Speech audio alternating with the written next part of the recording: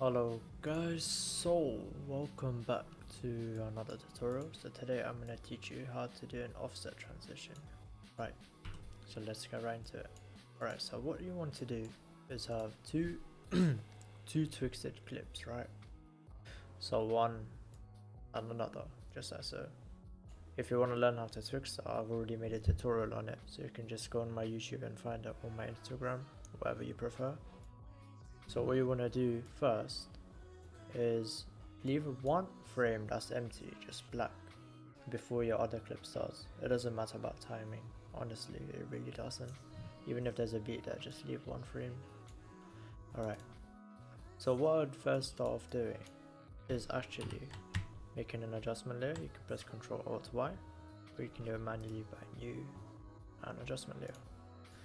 Then you trim it to that, to just have it on one frame. And then what you want to do is add displacement map. What you want to do here is make vertical displacement 0.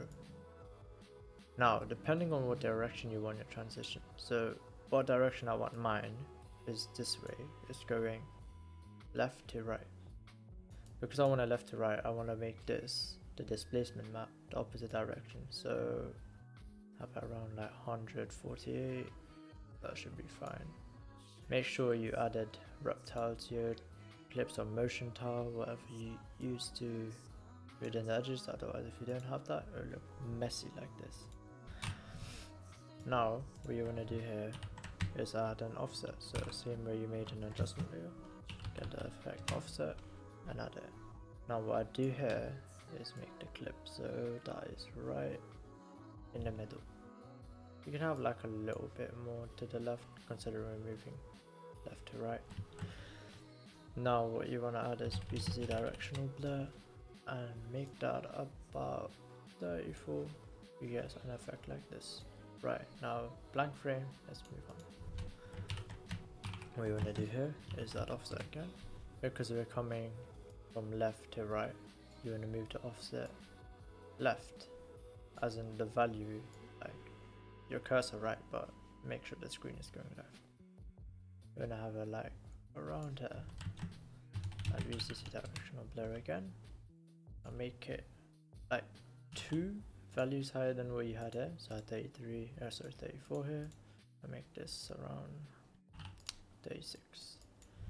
Now what you want here is you can duplicate this layer, put it here, lower the value a slight bit, probably around like 10 less than your original value, and then make this so it's more to the left because you're moving from right to left again. So around that would be fine. Now you have your basic offset.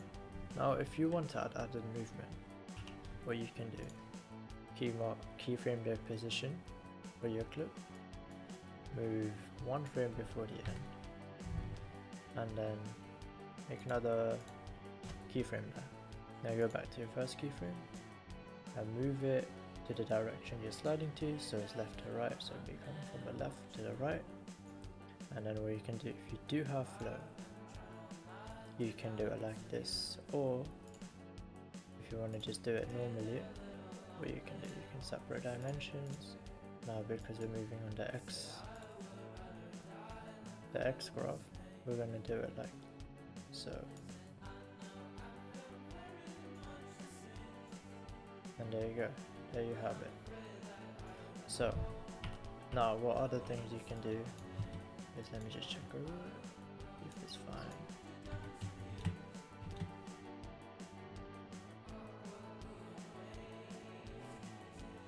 Perfect. Alright.